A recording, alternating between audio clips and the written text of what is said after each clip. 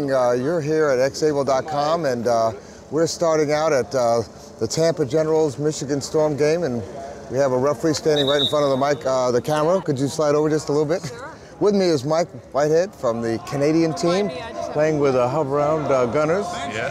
And we're looking forward to exciting. This is the 7-8 game, Yeah. and interesting enough, this was the 7th and 8th seed, so they lived up to what we expected. Absolutely, they both deserve to be here.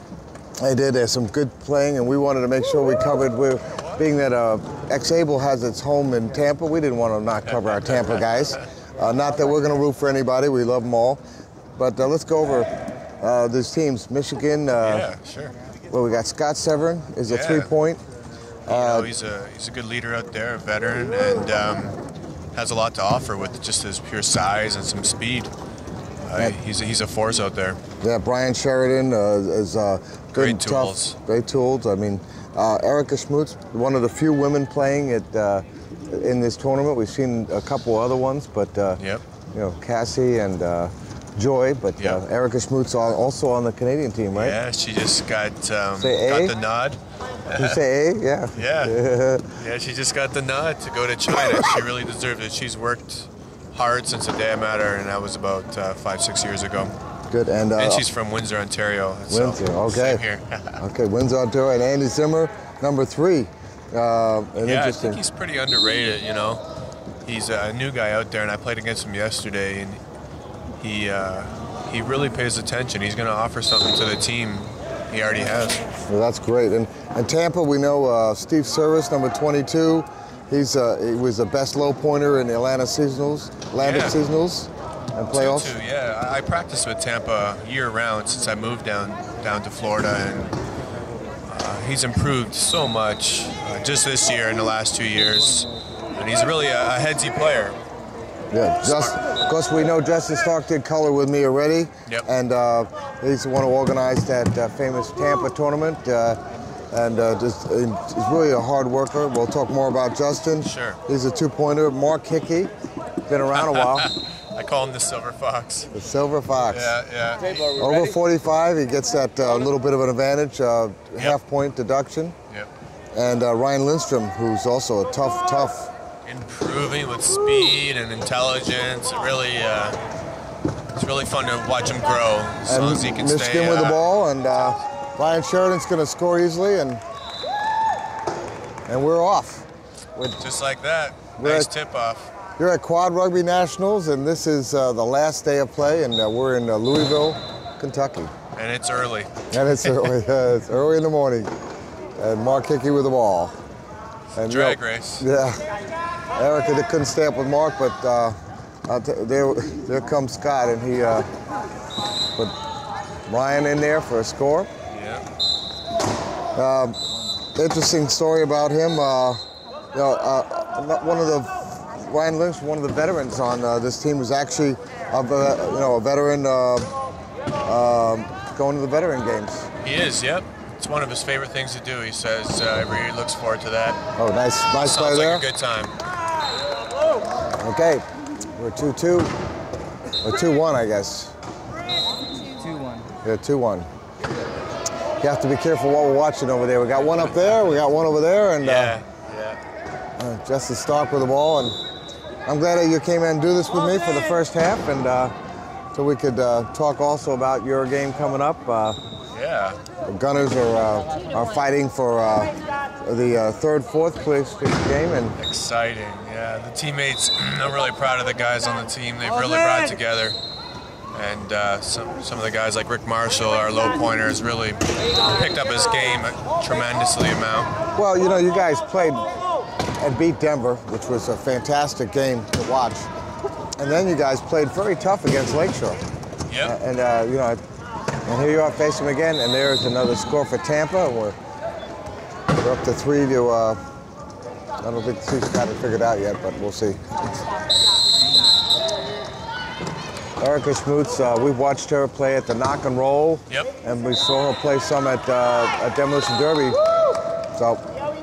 Yeah, you know, when she plays with Michigan, she plays with a lot of confidence, and Easy score there. we're hoping that'll resonate with the Canadian team. She has some great moments out there. Yeah, well, Actually, I also saw her in the Tampa tournament. So she was with Michigan there with a Canadian team. So she's played. Oh, nice hit by Erica. Nice stop. Yes. That's big. That's made Mark kind of have to hang in there. Oh, look at this. Ryan trying to get going. Justin was open, but he just didn't feel comfortable. And here's the race, and he's going to win that race. Attaboy. Yep. Try to do a little reaching in there, but not much that Brian could do on that, or was that Scott? Yeah, that play is more of just try and hack him as hard as you can just to get his attention. So what's fun about this game, you can be quite rough at times. There goes Scott. For a big guy, he really can move out there, can he? Hard to stop him. Yeah. Hard to stop him when he gets going, boy. Now, he was best 3-0 at the Heartland Sectionals. Yeah. And he was the MVP in the playoffs that happened earlier than that to get to the sectionals. And so he's come here with a real, intensity and stuff like that. It's got a great game. Absolutely. His commitment to the team is really big. I don't think he's missed a tournament since the day he played. They did not make it across that time. Tampa got stopped there, made it tough on them. They ran out of clock time, and that's our first turnover of the game. First turnover. Took a bit. Games like this, when they're going to be tight, turnovers are at a premium. Tampa's down 1, and here's a chance for them to go down 2. And Tampa's going to go back in the key here and see how that shakes. It looks like Mark got knocked out. They gave him the goal. Penalty goal. Yeah, I don't think hit Mark, on the old Silver Fox there, put him out of bounds. I don't think Mark could handle that kind of power on it, but he's going to the box when it was a penalty goal. Let's see what happens here. I don't get it. Unless they're not giving him the goal. Yeah, he's not going. There we go. Yeah, it's too docile. He needs to give some Mark Zupan energy and argue that. Yeah, Mark's always makes it. He'll make it exciting for you. Yeah. All right. Good positioning on Mark. Make himself open for the inbound here. Let's see if Tampa can. He needs a pick. He needs a pick. Oh, there we go. Tampa, keep working. Yeah, Tampa keep working, needs. Steve. Tampa needs. Look at there. It's a nice pass to Justin. Nice. Got just across. You can't see the distance work, clock. Guys. And there goes Mark. Nice. Oh, that was really quite was that a spin? Let's see what they call it.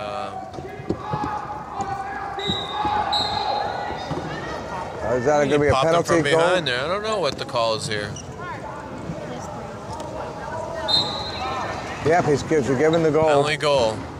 And Mark, they're checking him out there, making sure he's okay. Make sure he's okay before they get him up. And there he is. That could be a hard hit on the head, coming down like that. That was a hard fall. Absolutely, yeah. Mark's got some good rugby years on him. He's a tough guy. Yeah, well, you know what? We in Tampa, we're used to seeing quad rugby guys getting thrown out of their chairs. Of course, if you know Brian Sterner, this guy got knocked out of his chair by a sheriff, and wow, what a story that was. Yeah, that story that was, and he was. Yeah, that's right. He was over. But we had the tip, and then we had a turnover. Right. We have a little bit of a conversation here with the referees. The last score was them, so Erica going to bring the ball in. Thank you. And see what, when you go up, if you go up, there's always that question, right? Don't count it before it happens. You're not kidding. Yeah, that whole Brian Sterner thing was unfortunate that went down, But we had a chance to get to know Brian a little bit during the game, the Tampa tournament, when he came over with burning incense next to our booth. So we have a little sense of Brian's character. You've experienced the Sterner phenomenon. Yeah, 6-4, the easy score there. And we have a turnover here. Mark pulls it in there. Erica with good hands. Boys. Gotta work hard. Time is coming out. It's 31. Nice pass there. Justin crowds it in. And work hard. Ryan on the right wing, and he sees him, and there it is. Nice goal. Nice patience. Let's see if Tampa can get a turnover here. It may sound like I'm a little biased, obviously, because I'm with Tampa all the time. I'll try not to Well, you know what? We got be careful of that. I agree. I'm from Tampa, and maybe that's why we're covering this game a little bit. Yeah. But on the other hand, you know what? This Michigan team, a lot of respect for them. Look at that long pass, nicely done. But here comes Ryan to say hello. You're not going to get. And a turnover. Tampa with a turnover. Beautifully done. And a long pass to Mark Hickey. And there we go. There we go, and a score, and they tie that one back up. Atta-way. And just so we were saying, you just can't count on anybody. Beautiful. I mean, that looked like it was going to be an easy breakaway there. The pass was down there to Andy Zimmer, but Andy, a low pointer, just couldn't hold on to it long enough, and Tampa came and banged on him, and the ball came loose. Yeah, he showed a little experience. He had Sheridan there for him. Scott Severin for a high handoff, but it just didn't go well. Scott Severin with the score. He makes it look easy, Scott. He sure does. Now, he was struck by lightning. I know, I heard it. I heard that. It was... You know, how do you like that for a little thing? He was an Army vet, and he was here in the United States and hit by lightning. It's like, you know, you think about being an Army vet. He was in the Army, and all the things that could happen to you with Afghani war, Iraqi war, and you get hit by lightning. You know, like... Shows you that if you're in the Army, you're not safe anywhere. That's it. I'm sorry to say that, but anyway. I agree. Coming from Canada, you know, we're always interested in the news stories out there. What do we have here? Well, is there action before the? They're going to do a penalty there. Looks like contact before the whistle. And who's that going to be against? Oh, it's against Michigan. Yeah, I think it's on blue. No. It was a warning. It was a warning. Yeah. First warning. All right, Erica looking to find somebody, and look how tight Tampa is covering everybody. Nice work. Let's see if they can force that deep pass. Here it is again. Let's see how this works out. Okay, here it is, and this ball pretty good there. Oh, he fouled it. Off to the races. Attaboy. I love it when a low pointer, you know, pulls it in and scores. I'm sorry, you know, to give them their moment to cross the goal line. You don't see that too often. It was a solid play too. It was along the sideline. He had to go over his shoulder to get that ball. Yeah. All right. Here we go. Big pressure, big hits. Oh, Ryan's got to catch up, or Justin. Nice pass. Justin pulls it in there. Justin's such a solid player. I really admire watching him out there, and but he does so much more for the community, the disability community. He works at the Florida Spinal Cord Injury Center in Tampa. He organized that Tampa tournament. You know, he's always out there doing stuff in the community. He's just a great guy, and you know, he's on the development team. How many people they have? They've got what? He's gotten his due, yeah. And that's what I was going to say earlier. In the community and for the sport, Justin is one of these types of guys that does so much for the sport. Easy score for Michigan there. A lot of nice picking went on there to open that lane up. Absolutely. We need more people like Justin out there for sure. Do good things for the sport. Yeah. The USQRA development team has Ryan Lindstrom on it also, and I think is there one more person? Justin, Ryan, and Ryan Kress. You got 3 people on that, and they're getting some real good quality time in that, preparing them to take on to be the next generation going to the Paralympics. Very smart of the USQRA to make that choice to start a team. And Dave Cerruti, the coach, is also coaching the team. I didn't actually know that. I know he's been coaching for 2 years, and look at that. Look at that speed. And what a nice Ryan Lindstrom coming out there and making a nice hit, and the pass and the score. But you know what? It looked like it was a runaway, and Ryan Lindstrom caught up with him, and you know that shows you why he was best 3-0 for a high pointer at the Atlanta sectionals and the Atlanta South playoffs. Absolutely, he's a headsy player. And we're going to love seeing these guys at the veteran games. I'll tell you what, that's going to be fun. We'll be there. Yeah. Oh, good. Ex-Able's going to the veteran games, going to Junior Disability Championships. Oh, wow. We try to cover a lot of things, and wheelchair college basketball, we were there for the finals. We're going to be covering the softball Tampa tournament coming up in May. Easy score for Michigan. I knew some of the Ex-Able has really changed wheelchair sports as far as bringing it to the next step. Ex-Able is a great website I've been on, and I'm kind of addicted to it now. That's good. Add it on your favorites. We have a minute and a half left. The score is 11-10. Michigan is up by 1. Tampa with the ball, and let's see if they're going to tie it up here. Possessions are going to be key. Oh, nice. Nice. Mark shows such veteran skills there. He sure does. No, and I say that, and then he throws the ball away. That's a big turnover there. Yeah. Well, Mark, I should not say anything. I like the curse. Here comes an easy score. They go ahead by 2. And about 50 seconds left. We're a 2-possession game, perhaps, because there's a 11 seconds difference on the clock. You got it. That's huge when it comes to games like this where it's tight. That 40-second clock plays a big role. All right, let's see what Tampa can do here. Maybe if Tampa can force a penalty and get a reset of the clock. Yeah. Might allow him to. Big hit there, but Mark Hickey holds onto the ball and he scores, and he leaves him a long time to. They have 38 seconds, so there's a chance perhaps they might even get another possession, but they have the whole clock to use. They sure do. They have the option of scoring last goal. They're down by 1 at this moment. 12-11. That's good. 12-11. We've had all these issues all off and on with the clock, and there's been issues, of course, with the game, and there's been some real excitement going on. We've actually got on film some interesting calls that were with the Lakeshore, Texas game. Yeah, I was going to ask you about that. What did you see?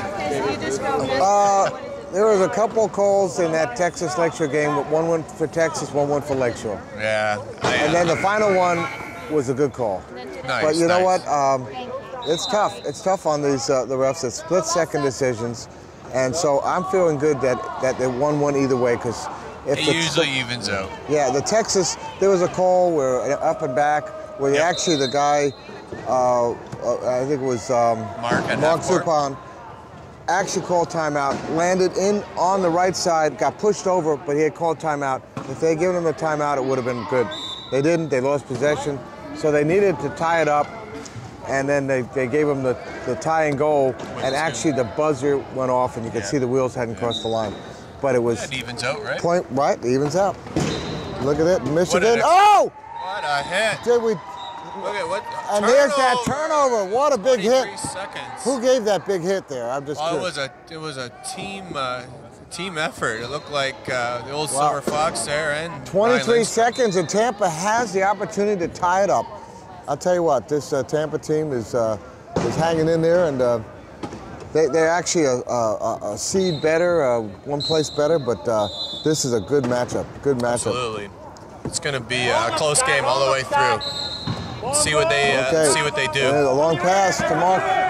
Oh, Mark, can he get it? It's a race. Right at half. Oh, and he got it, and he's going. Nice. And this is it. Oh, looking at the clock, he's got 6, 5, 4.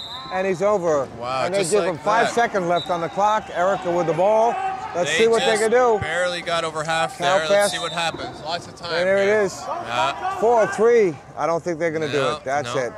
Well, look at that, eh? And a tie game at the end of the first quarter. We'll be right back after, as we say, station identification. You're on xable.com.